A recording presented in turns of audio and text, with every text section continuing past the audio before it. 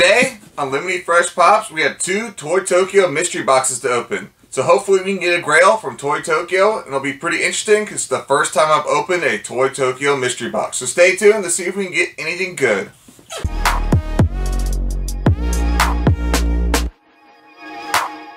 So like I said before, I've never opened a Toy Tokyo mystery box before, and it's going to be pretty interesting to see if we can get something good. So, welcome. Thank you for coming back to Limited Fresh Pops. Thank you for sticking around to see us open this mystery box. So this mystery box, Toy Tokyo, it is a 2-pop mystery box, so I should have 4 pops in this box. Don't know how they package, don't know anything. Never done a Toy Tokyo. I want to do something different. Like I said in my last video, you know, I want to try different things, new things that I haven't done before. So, okay, box inside a box. So, get this guy out. Alright, let's look at this thing. Alright, Toy Tokyo mystery box. So, the annoying part is I'm pretty sure they just put both of your mystery boxes in one box. Kind of like how Poptopia did it. It's just like, oh, this person bought 2, let's just put them in the same box. So they could literally, you know, manipulate and not give you 2 grails, you know? Like your chance of getting 2 grails is probably significantly lower, even your chance of getting just 1. So, but Toy Tokyo, they do some exclusives. They have some con exclusive pops. I mean, I really have not bought from them before, so don't know much about the company. But I saw that they were doing a mystery box run. Like, you know what? I'll try it out and let the people know how it is. So, okay. So, nothing's wrapped. I saw a quick peek. Nothing's wrapped. So, that's kind of annoying. That there's not a single thing is wrapped, really. So we're just going to dive in. I'm going to try not to look. So go ahead and pull out our first one. 3, 2, 1. A common. Shit. Boom. Chewbacca. The little heart candy from that Valentine's Day line. This is a common. Wouldn't guess this is more than $15. Pretty cheap. Okay. 1 dud. So we got 3 more pops. Nothing is in a protector. That's kind of sucky. But we'll draw again. 3, 2, 1.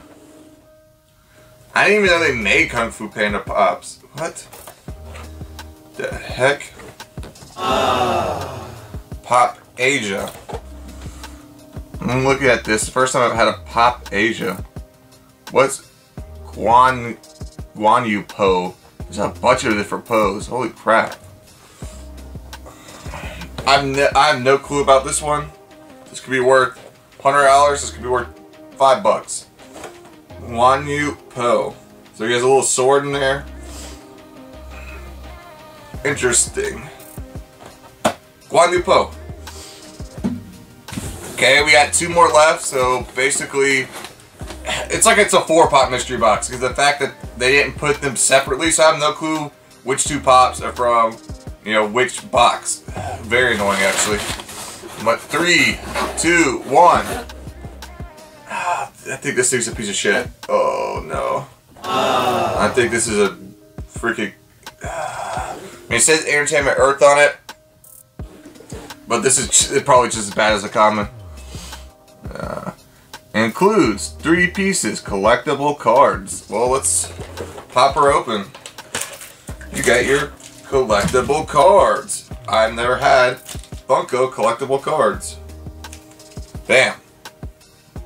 I've seen this before at some stores. Didn't really know what the cards meant, but interesting to have this weird big ass sticker. But you know what? Let's just go ahead and open the card, see what we get. I mean, might as well. I don't think anyone collects these stupid cards anyways. Oh look, we got a holographic one. Like what? What do you do with these? What do you do with these cards? Thanos? War Machine? And then we got the holographic Captain America. So, I don't know anything about these cards. If you guys collect Funko cards, or know anyone who collects Funko cards, let me know down in the comments, because I don't think these are popular. I bet you these are, you know, a piece of junk. But bam.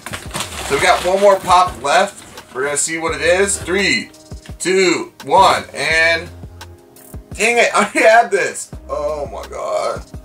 Flareon WonderCon exclusive.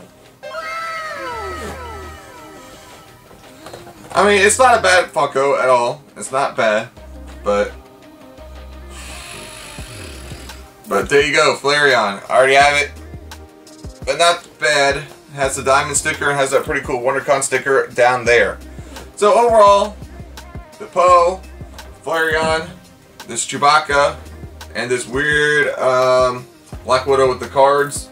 So we'll see which ones work more. We'll see if we actually got the value in our box, and we'll come back and talk about it.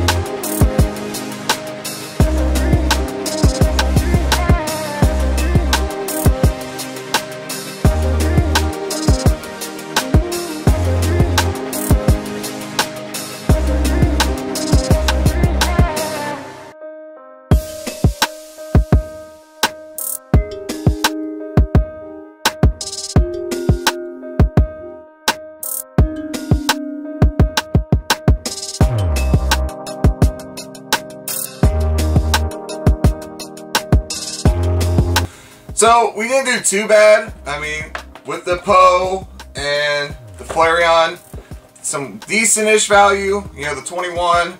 This has 38. You know, in the teens, both like 14, 15 value of these guys. So if we add it up, you know, we get a value total of like 88. I'll put it up here. But we get a value total of about 88 bucks, and we spent $68, $69 to get these and have them shipped. So, value proposition, we made out, but, you know, me trying to sell these and get the value back, is it going to be worth it? Is it going to work out or not? I don't know, but the Flareon's pretty cool. I think this one will go up in value for sure, for the Pokemon collectors, and just the fact that it's the WonderCon sticker, and, you know, it's limited, whatever. So I think this one's definitely going to go up in value. The other ones, I think they're just going to stay. I mean, especially because, you know, this Poe one is vaulted and it's still low. You know, I don't think there's a lot of people out there who even know those exist or want those. You know, just another common and just another one that's, meh, not going to go up in value. But, you know, that's the name of the game. It's mystery boxes. I mean, Toy Tokyo, I mean, it wasn't terrible, but again, like I said, my reservations about it are they put both mystery boxes in the same box. So it's just like, oh, you have 4 pops in here, you don't know what's what. You know, their tier thing where they were like, oh, you could get, here are the tiers of what you could get. But it's like, you could get anything randomly off these tiers, and the ones in the picture might not be the ones you get. So it's a little fishy about what you actually going to get. What are the types of pops you will actually be able to get.